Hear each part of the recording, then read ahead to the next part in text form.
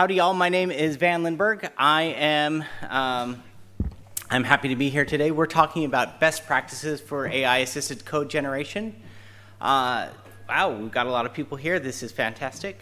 Now, you'll be able to see, if any of you want to go onto the schedule, the slides have actually been uploaded if you want to take a look at them there. But let's start talking for a moment about AI-assisted code generation. How many of you have used some sort of CoPilot, Code Whisperer, or some of them? Almost everyone here. What do y'all think? It's actually, I think it's pretty good. I think that like all these tools, it is limited in what it can do, but in the extent of its limits, it's pretty good. But here's the thing: is that AI code generation is here to stay. I have the opportunity to actually work with lots and lots of different OSPOs across many organizations, and every single one of them is being asked about AI-assisted code generation. Most places are rolling it out, and if they're not rolling it out, they're worried that it's coming in from the bottom because it is already there. Just like open source, just like open source back in the day, it's coming in from the bottom. And so if people are not, all right, so if people are not having the chance, if people are not already planning for and dealing with AI-assisted code generation, you are going to need to deal with it because otherwise it's going to be in your organization anyway. In fact, for any of you who have an organization of any significant size, I'd say bigger than 100 people, it's probably already here and it's already being used. So if you're not dealing with it, you need to. One of the interesting things about AI-assisted code generation, like right now, it's an okay tool, but it's getting better. But even as it is, there have been some studies, predominantly by GitHubs, and they're motivated to say that it's good, but also based upon what I'm hearing, it is a significant helper for a lot of developers' productivity. They did a survey to see what benefits it would bring, and they said, yes, it leads to greater increases in sort of code generation output. But they said that the biggest changes that they observed was the improving of developer satisfaction. They said between 60 to 75% of users reported that they felt more fulfilled with their job, felt less frustrated when coding, and were more able to focus on more satisfying work when using CoPilot. And the second is that they said it was conserved mental energy. They reported that CoPilot helped them stay in the flow, 73%, and preserve mental effort during repetitive tasks, 87%. And especially for that last one, you know that sometimes some language, Java, have a lot of repetitive boilerplate. Sorry, did I say something? And it really makes it a lot easier. That's why, seriously, half of Java is already generated by various code generating tools. It makes it a lot easier to deal with that sort of thing. It makes some refactoring easier. AI-assisted code generation is here to stay. So why in the world are we talking about best practices at all? And the reason why is because, as with almost every new tool, there are risks. And when we've gone through them, we've essentially categorized them into these 5 buckets. And we're going to talk about each one of these in turn.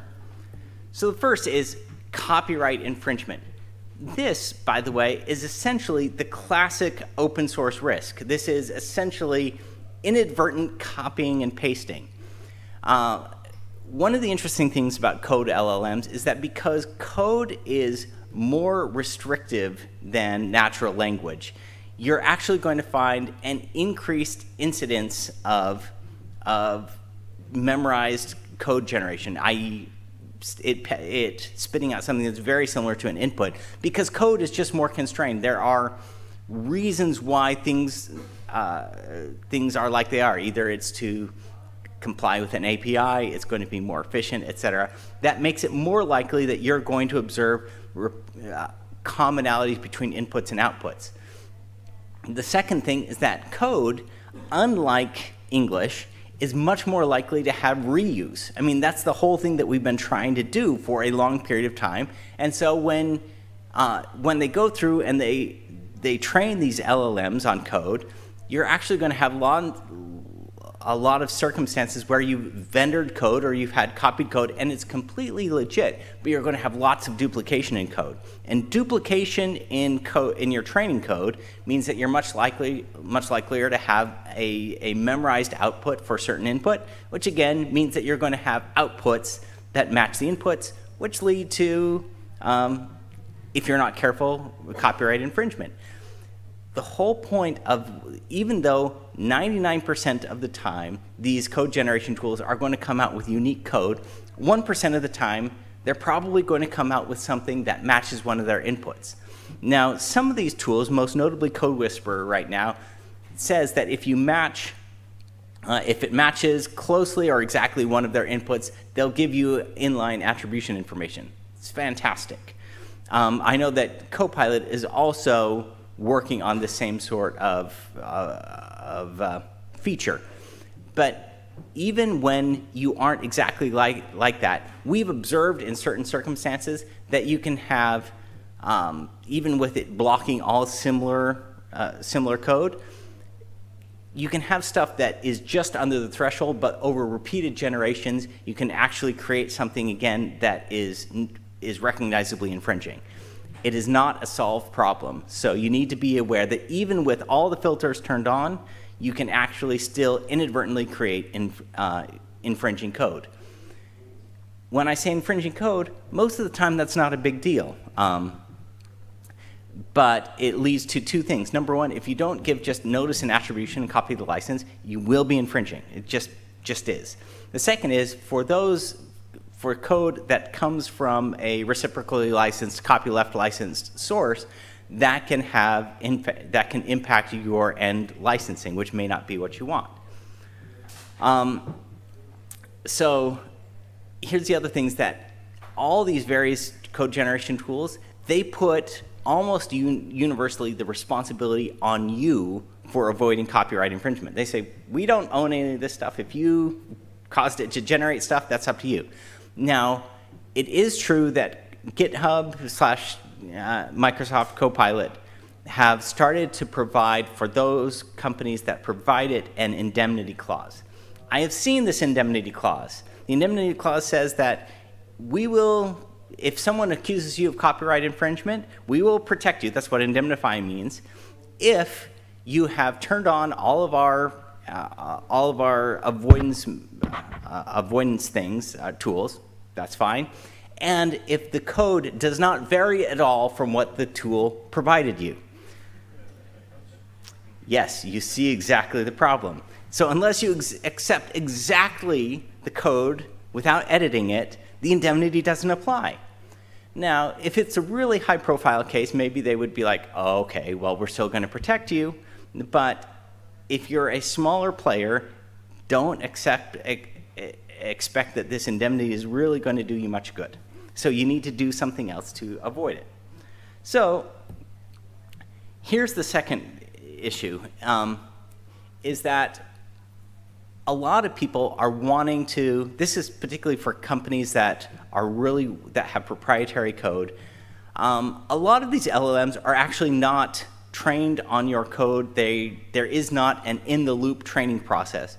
But if you have a very constrained sort of set of circumstances, it could be that you actually want to train on your code as well in order to get higher quality outputs. But that means that you're going to need to provide some sort of, you're going to need to show other people your code, and that can lead to difficult questions about trade secrets, loss of data, etc. Plus, everybody in their world wants to create a data product and sell you your data back these days. The thing to watch out for here is in most cases you can get, if you negotiate, you can create a, you can have an agreement that says anything that is trained on your code, it will be done in a separate, like an overlay, a fine-tuning that is exclusive to you. It's not going to be used for anybody else. But beware of the default default terms for Anthropic and OpenAI in particular does not give you any confidentiality whatsoever. Their default terms are their stuff is confidential, yours is not. If you hand it to them, they don't have to maintain it as a secret at all. So if you've got third-party code or third-party secrets, or it's important intellectual property and you want to have this sort of thing go, make sure you've gone through and negotiated a confidentiality term. Here's the next one, security. Why am I talking about security? The reason is because this was trained on all the open source code that they could get their hands on. Most of that open source code has CVEs. If it doesn't have a CVE yet, it will have a CVE at some point in the future. This is not surprising. This is just the nature of code. As a result, it has learned, as well as a bunch of good habits, it's learned essentially a bunch of bad habits. And so anytime it's going to be generating the most likely thing that it saw. And if the most likely thing ends up being something that has an embedded security problem, well, then guess what? It will very gladly generate that embedded security problem for you, and it will tell you it's the most common thing that people do. Great. So be aware that this is, again, this is one of the things that just by the nature of the beast, you're going to encounter it. Here is an issue. This is not, this takes a little bit more explanation. Right now, a lot of people don't realize all these tools that say, hey, we'll let you generate your code or we'll let you generate these images, they say, we don't own anything that you create. Great. Here's the secret. At least in the United States, neither do you. The reason why is because there is a doctrine in the United States that says only humans are eligible for copyright. How many of you remember the monkey selfie? A few people. This was an occasion where a Naruto, a monkey, got a hold of a camera, managed to take its selfie, and various people were like, this is really cool, and they tried to get the copyright on behalf of the monkey. The copyright offices and the court said, sorry, only humans are eligible for copyright. This photo is in the public domain. And then there have been a couple other situations where people have said, have tried various things that said, oh, this was generated not by human, and the courts have consistently said, nope, has to be human, only humans are eligible for copyright. Well, last year, I don't know how many of you really watched the sort of intersection of generative images plus comic books, but there was a comic book called Zarya of the Dawn. This was by an artist named Chris Castanova. Chris wrote a comic and then used Midjourney to generate the images for the comic book. And then, because it was being copied, submitted for a copyright and received a copyright. And then happened to post on public media, look, I got a copyright for my comic book, which was partially generated with Midjourney. The Copyright Office freaked out and said, wait, hold on a second, let us know why we should not revoke your copyright. So my friend Max and I, Chris was actually our client. We wrote back to the Copyright Office and we described the process that Chris went through generating these images. And it was actually a very involved process. Some of these images had hundreds and hundreds of revisions over time. The prompts were crafted, and then they used, and then Chris used the input from one generation as the input to the next, and over again. And we described this, and then it was cropped, and it was retouched, and all this stuff.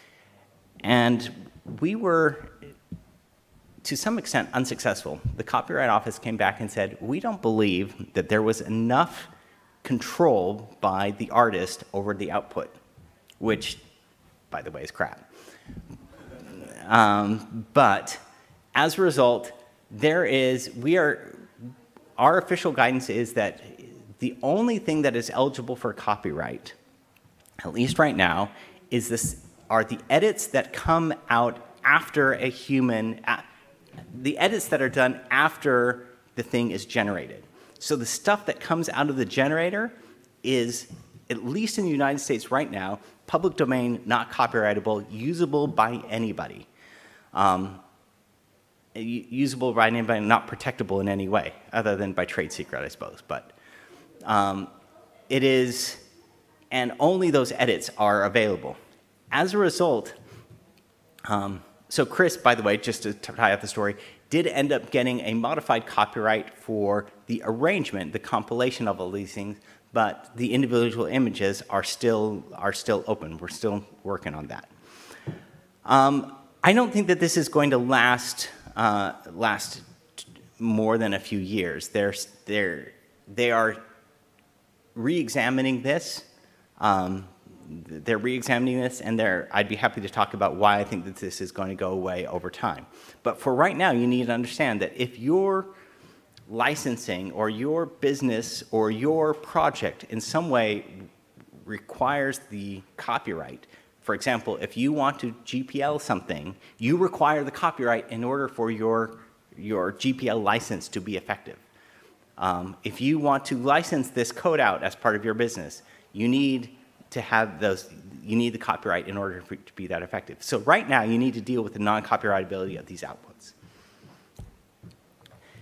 This final one is, I think, in some ways, we haven't actually observed this, but this is, I think, something that is important to think about and plan for starting now. And that is this idea of if we get too far away from the code, we start not understanding what it does. This may or may not occur. I remember back when they started allowing kids to have calculators in school, they were like, everyone's going to forget how to do math. You know, there was a great story by Isaac Asimov called "The Feeling of Power" about this person. All society had forgotten how to do math until this person got a hold of a pencil and learned how to do math themselves and got this feeling of power by doing it themselves.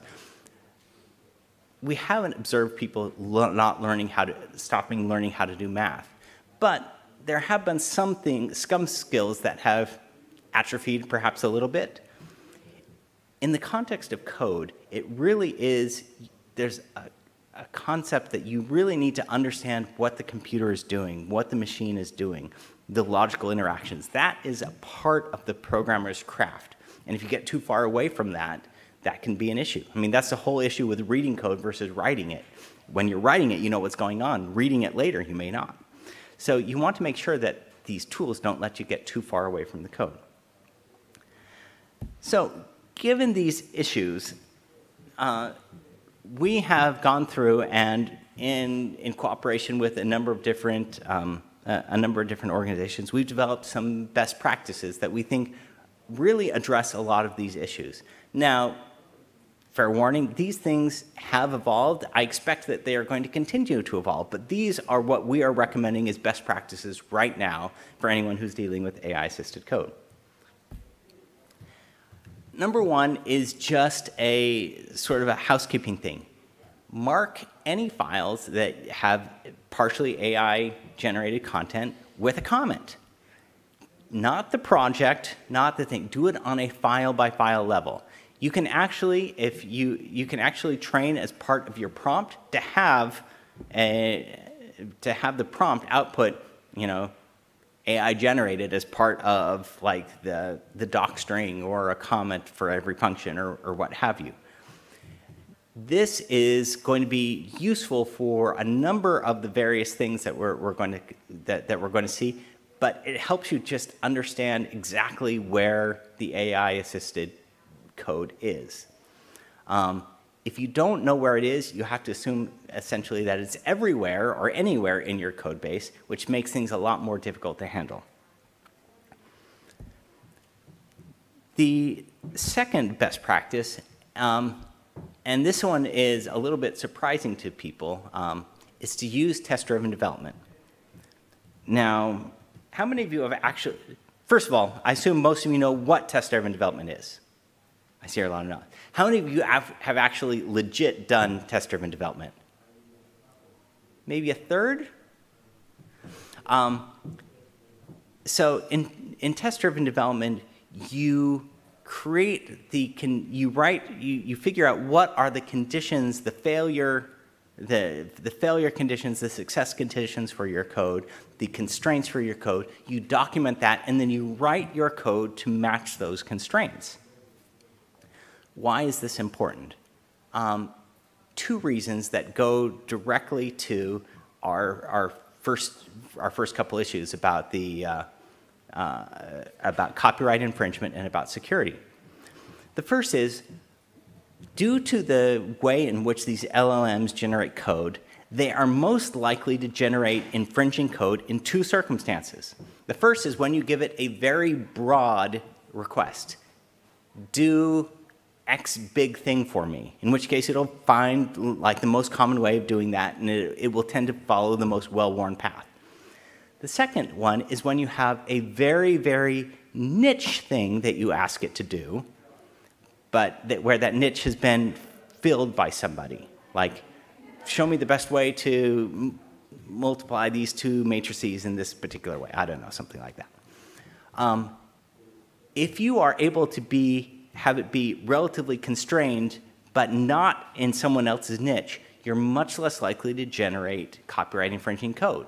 So how do you do that? You take advantage of the fact that your code in your context, your code has a unique context. You're trying to do something specific. And because you're trying to do something very, very specific that is probably unlike what other people have done, you can use that fact of its specificity to drive the generation of your code. So number one, you can even use the generative AI to help you generate the tests, because a lot of developers hate writing the tests. That's one of the reasons why they don't do it. Gen AI is great at writing tests, especially if you give it sort of these parameters. Then you write the code, including having the Gen AI help you generate the code, to match the tests. Because you've already made it more specific to the way in which to your circumstance, it is much less likely to go down one of these, someone else's path, and it's more likely to generate something that is specific to you. Here's the other thing. For security, which we've talked about, if you are starting to encode some of your security guarantees as part of those tests, guess what? It is much less likely to generate something that includes an insecure path.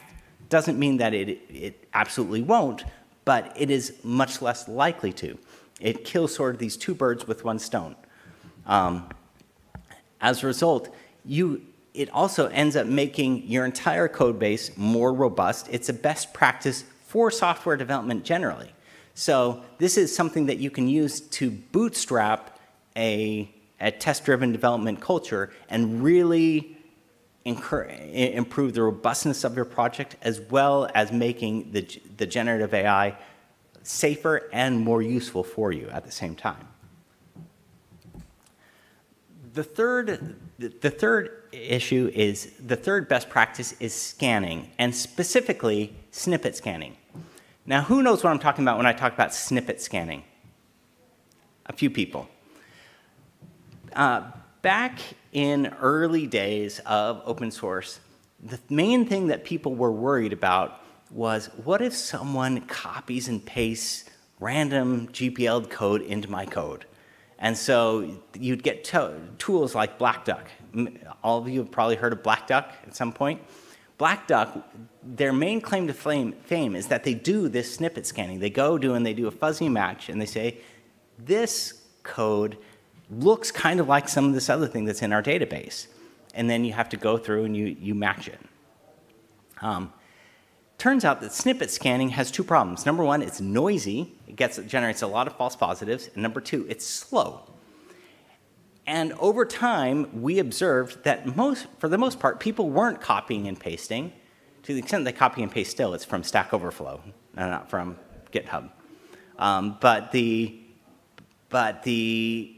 Most people are actually just pulling in libraries and using them as is.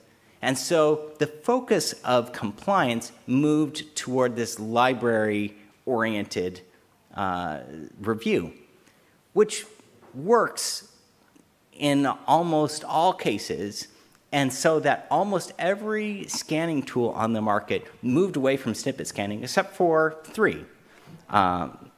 ScanOSS, Black Duck still, Black Duck Protex, and what's that third one? I remember it. FOSS-ID, that's the one.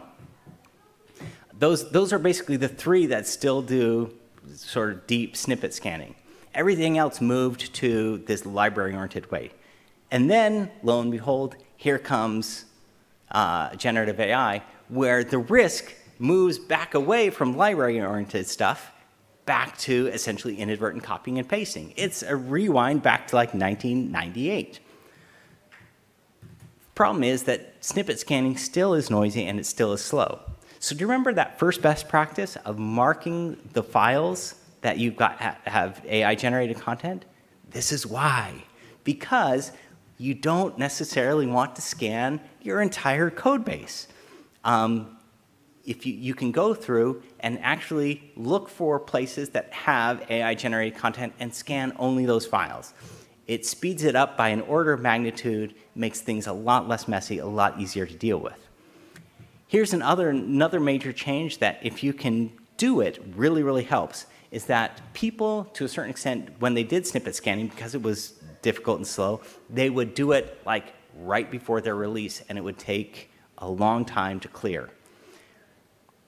We have been helping our clients actually do snippet scanning weekly. And the reason why is because these snippet scanning tools actually tend to be stable in their output, meaning that if it has a false positive on day 1, it'll still have a false positive 1 week later. But if you get your last set of outputs and you annotate them with your human decisions, oh, this is a false positive, this is a false positive, et cetera, you can skip that. Then what happens is you can actually post-process the output and skip all the decisions that you've already made and output only the new matches. And it turns out that if you do this every week, there's only maybe 1 match that you really need to investigate that you can either mark as a false positive or you can mitigate right there. Makes it a lot easier, and as a side effect, you end up staying up to date all the time. It's fantastic. That does require that you essentially put your snippet scanning on a cron job and that you have a tool or a team that allows you to both manage this and handle these annotations. We've got a custom tool that does that. I'm not familiar with any tool out in the market that does this sort of, you only view the diff from your last annotated scan, but it is definitely possible. The next best practice is this idea about AI does drafts and humans do edits. This goes directly to this idea of preserving copyrightability. Now, the guidance from the US Copyright Office says right now that when you put in something for registration that has some portion of AI-generated content, you need to declare that AI was used, and in general, you need to describe the way in which the AI was involved. This does not have to be at a highly specific level. You don't need to say like lines 2 through 40 were generated by AI and 40 through 800 were generated by a human. Their guidance is actually to have it be very general, to have something like a draft was generated by an AI, a first draft was generated by AI, which was subsequently edited by a human, or post-processing was done by an AI, or that sort of high-level description. If you essentially create as either in your open source project or in your business an expectation that says any AI generated code needs to be reviewed and edited by a human before it is checked in, and you should acknowledge that this has been edited, and, reviewed and edited by a human, then what that does is that essentially makes sure that a human has touched essentially every commit before it goes in. As a result, if you need to provide that to the Copyright Office, and you need to prove that, and you need to argue about its copyrightability, you can say, a draft was generated by the AI, which was subsequently edited by a human, and you can actually back that up with the underlying documentation and the logs from the repository. This makes sure that you're able to maintain copyrightability, because at that point, it really won't be able to tease apart, here was the AI-generated stuff versus here was the human-edited stuff. It's all mixed through, and as a result, your entire project is going to be, by default, all copyrightable, because you're going to have human stuff sprinkled throughout it.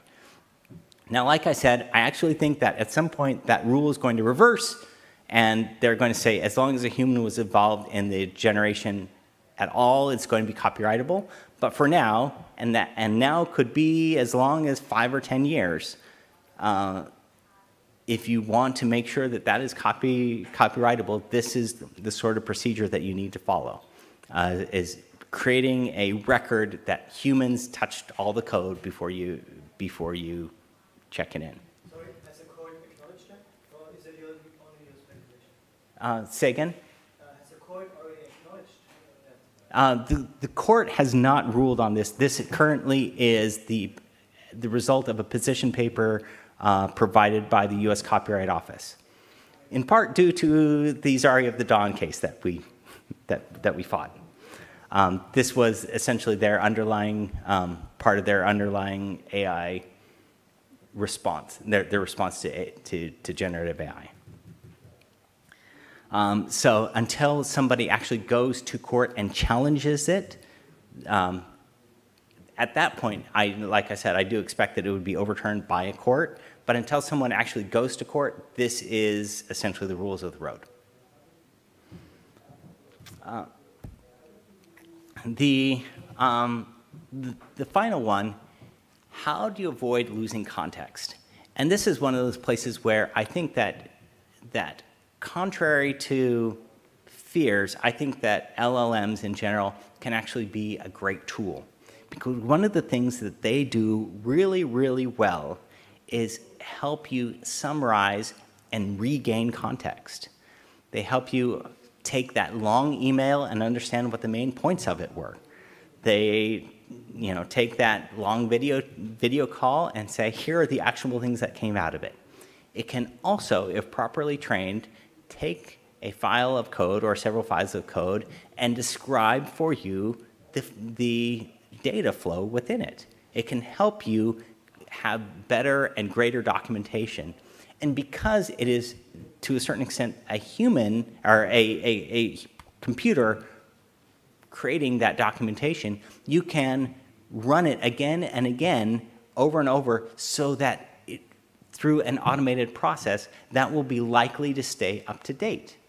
Now, here's the warning that, at least for now, they also do make up stuff sometimes. That they hallucinate, or they may misunderstand. So you need to have somebody who has actual knowledge go through, edit it, make sure that it is correct. But by leveraging these tools to drive a culture of documentation, you can not only improve your code and improve the accessibility of your code, but you can also have, in that process of reviewing and correcting any mistakes that the LLM makes, you help maintain that understanding in your developers' minds that help them understand the code and come back to it better in the future. This is one of those things where it's a two-edged sword. In some ways, it can be, yes, if you lean on it too much, it could result in the loss of context and knowledge and later. But if you use it in the right way, it actually can be a powerful tool for helping you maintain and improve the context and knowledge around your code. So here's this summary of these 5 things. I will throw in one more because I was having a discussion with a few people about what were my thoughts about the impact of code generation on open source projects. And a lot of people were worried, is this going to ruin our communities? And I'll tell you, in my opinion, code generation, AI in general, is going to be the greatest tool we ever have had for increasing inclusion and diversity in our communities. Why? Because it lowers the bar for participation. It makes it easier for a broader number of people to start understanding, to start participating. If we use these tools correctly, this could be a revolution in the number of people who engage with code, who engage with open source, who engage with all of the things and the communities that we love and that we work in. This is the promise of generative AI in general. And I'd really like to, don't think about it in, I mean, we tend to be sort of techno-optimist here, so I think that a lot of you will agree here. There are some people who are like really, really worried about this. Matthew Butterick, who's one of the lead attorneys for the lawsuit against GitHub and CoPilot. He's involved in the open source, and part of his concern in filing that lawsuit was this is going to hollow out our communities over time. But like I said, with regard to that idea about using it to improve documentation, it can also be used to improve accessibility, to reach out to new people, to empower new people to participate that we never thought of before. And if you think of it as that sort of tool to open up new doors and new capabilities, then I think that this is simply the start of a huge and wonderful new time for open source and for OSPOs in general. Now, we have 4 minutes. Throw it open for questions. Yes? You said you'd be happy to elaborate on why you think that the copyrightability of AI stuff will expire. Maybe, yeah. Yeah. So, in case anyone didn't hear, the question is, why do I think that the rules about copyrightability of AI-assisted code will change? That sort of goes to, we're essentially speed running through the history of the copyrightability of photographs. Photographs, when they first came out, were not copyrightable either, for a lot of the same reasons that people are talking about with AI code generation. It's not art. It is, the camera is the one that recorded all this stuff. It's a recording by the machine. It is not, there are artists who say, well, this is useful for like science, but it's not art. An artist may use this to take a reference picture, but it's not art until the human actually did it. So Congress actually added photographs to the Copyright Act 1871-ish, even though daguerreotypes had been around since 1840 or so. But even then, a lot of people did not respect the copyright around photographs until there was a court case, Cerrone. And in this case, some person copied a photograph that a person took. They took it to the courts, and ultimately went up to the Supreme Court. And the Supreme Court said, you know what?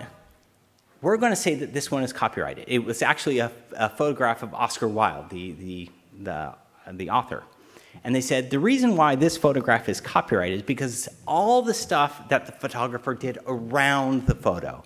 He posed the person, he organized the lighting, he had the costumes, he put stuff in the background. Everything but the photograph was allowed, that was artistic.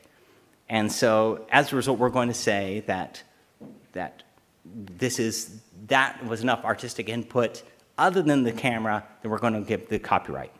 But they left the door open to say some photographs were not copyrightable. Fast forward 20 years, and there was another case about other photographs. These photographs were not really artistic. They were, I think that they were photographs of like circus signs or something like that. I don't know. It was something like very prosaic. And again, they were copied and went up to the Supreme Court. This is Donaldson. And in the Donaldson case, they said, you know what? Any photograph bears at least some mark of the person that created it, some trace of that person's creative expression. And as a result, we are going to treat all photographs as copyrightable by default. Now, in some cases, you can actually overcome that presumption. You can show that a particular photograph is not copyrightable. But since 1903, since Donaldson, photographs, the Copyright Office has just said, okay, it's a photograph, we're going to assume it's copyrightable. And that has been the rule for 120 years. Right now, we are essentially right after ceremony. The Copyright Office has decided to say, okay, stuff is copyrightable only if a human adds enough stuff after the machine is done. I think that we're going to get to the place where they're going to say, actually, a human is required to drive the machine. There's always a human providing the prompt. There's always a human editing, guiding, whatever. And that human is going to leave at least some creative mark. And so by default, we're going to say that it is copyrightable. And we're not going to, and I'm presuming that they're going to say, we're not going to try and judge the relative, what came from the human versus what came from the machine. Because if you think about it, I can take out my phone, I can go click, and I've just created a copyrighted photograph. Now, I put literally no thought into that, but it is totally copyrighted.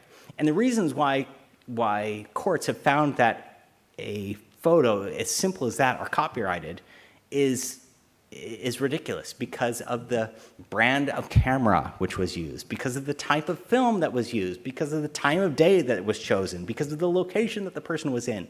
There was even a great case where they were taking pictures of other art, and there was a flaw in the film, and they said, well, they didn't try to do this, but because the author, or because the artist chose to adopt this flaw as their art, we're going to recognize that as an artistic, as some sort of artistic expression. There's just as much, there are comparable decisions that go into every type of AI generation. Which LLM do you use, or which tool do you use? How do you create your prompt? How do you decide it? There's no reason why a picture that is captured, or something that is otherwise written, and something that is described and captured that way should be treated differently in copyrightability. Sorry, that was probably a longer answer than you wanted, but okay, we are out of time, so thank you all. Have a great day.